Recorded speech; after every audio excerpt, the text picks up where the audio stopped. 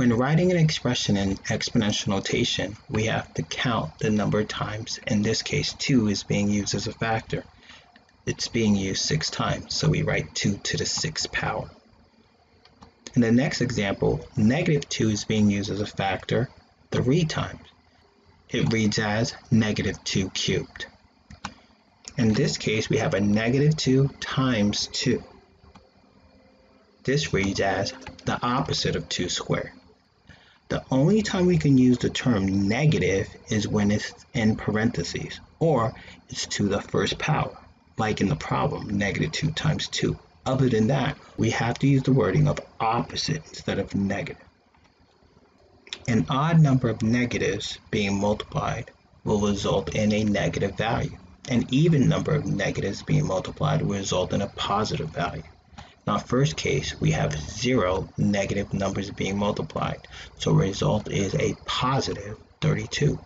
In our next example, we have 4 negatives, which is even, so our result again is a positive 16. In our third example, we have 2 negatives being multiplied, which is even, so our result is a positive 9. In our fourth example, we have 1 negative being multiplied, which is odd, therefore our result is a negative 81. And in our fifth example, we have 3 negatives being multiplied, therefore our result will be a negative 64, because 3 is odd. When evaluating rational numbers, it works the same way. We're going to write 4/5 as a factor 3 times. Then we just have to multiply the numerators and multiply the denominators, and the result in this case is 64 over 125. Even if it has a negative, it works the same way. We're going to write it as a factor 3 times. Next, we'll multiply the numerators, multiply the denominators, and the result will be negative 64 over 125. But if the negative is outside, not in the parentheses, we never repeat the negative. It stays outside until you have it completely simplified. Remember, all 3 of these ratios are equal. It doesn't matter if the negative is to the side, on the numerator, or the denominator. All 3 are the same. We read the first one as negative 4/5, the second one as negative 4 over 5, and the third as 4 over negative 5. But remember, they all have the same value. Let's make sure we can read these verbal expressions and know the value of each of them. In the first one, it is read as 12 to the first power, which is 12. In our second one, we read this as 6 squared. You can read it as 6 to the second power, but we prefer you say 6 squared. And remember, when using this, we can use the caret key, which indicates this is to the second power. We're raising it. And the value is 36. In this case, we would prefer you read this as 2/10 cubed. You can always read it as 2/10 to the third power, but we prefer 2/10 cubed. In this case, the value would be 0.008, or 8 thousandths. Now in this case, I read it as the opposite of 7 to the 4th power. In certain texts, you may even see them say the opposite of the quantity 7 to the 4th power. The quantity is a little bit of an overkill. As long as you say in my class the opposite of 7 to the 4th power, you are correct. Now remember that negative will stay outside. We want to know what 7 to the 4th power is and then write the opposite of that. In this case, it would be negative 2,401. Now, since we have parentheses around this negative number, we can read this as negative 8 to the 6th power.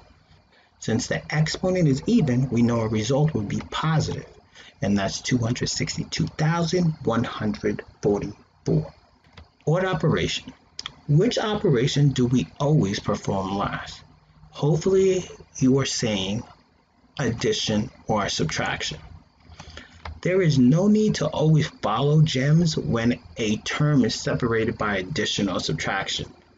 Odd operation is really meant for operations within a term, and always subtracting or adding last.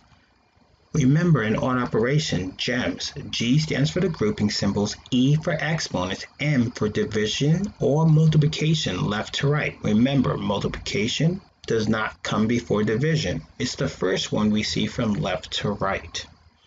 And then the S stands for subtraction or addition, again, from left to right. Addition does not come before subtraction. It's the first one you see when reading from left to right. Let's evaluate. When we see the expression a squared plus c cubed, the first thing you should do is write it with parentheses. Now let's take a look to see what's the value of a. Well, that value is 4. And then what's the value of c? And it's over here, which is -3. We'll place the a with 4 and we'll replace the c with a -3, but always within those parentheses. Now this next step is unnecessary, but I just want to make sure I state that 4 squared means 4 times 4, and -3 cubed is -3 times -3 times -3. If you want to skip this step, it's fine. Remember, 4 squared is 4 times 4, which is 16, and -3 cubed would be -27, because a negative times a negative is a positive, and then a positive times a negative is a negative. Or we can say, since we have 3 negatives, which is odd, being multiplied, our result will be a negative number. So we write 16 minus 27. You may want to use a T-chart when we're subtracting. In this case, the 16 is positive, the 27 is negative. Now we just have to move the small one over and subtract. In this case, 7 minus 6 is 1, 2 minus 1 is 1. Since we're underneath the negative side, we know our result is negative. So our answer is -11. First, write it just using parentheses. Now let's replace our values. B is 2, A is 4, and C is -3. This step in green can be skipped. 2 squared is 2 times 2. Which will give us 4. And then 4 times 4 is 16, and then a -16 times a -3, that will give us a +48, and 4 plus 48 is 52. In this case, it's a little bit more complicated. Notice we already have our parentheses. Due to this fact, when we write our first step, we're going to change this parentheses into a bracket. If you want to keep it with parentheses, you may do so, but it helps to organize our steps a little bit better. So now when we take a look at a, the value of a is 4. Notice we have 2a, so when we substitute, we're going to substitute it in for both a's. The next we have b, and notice we have 2 b's. We have a b here and a b here. So when we evaluate, we'll substitute it in for both terms. And the next one is a c, and c is -3. We'll use that. So again, right now, I don't have to wait to do this and do what's in grouping because it's separated by addition or subtraction, in this case subtraction. So 4 times 2 is 8, and then 2 times -3 is -6, and 4 cubed. So this is the opposite of 4 cubed. 4 cubed is 64. The opposite would just be a -64. Now you can leave the brackets. It doesn't matter which one you use. A lot of people, when they're simplifying inside, they change it to parentheses. But if you wanted to leave it with brackets, you can. Now, -6 minus 64, we can use a T-chart. The 6 is negative. Since there's a minus in front of the 64 is also negative. So now when we add, 6 plus 4 is 10. 1 plus 6 is 7. Since we're underneath our negative side, our answer would be a -70.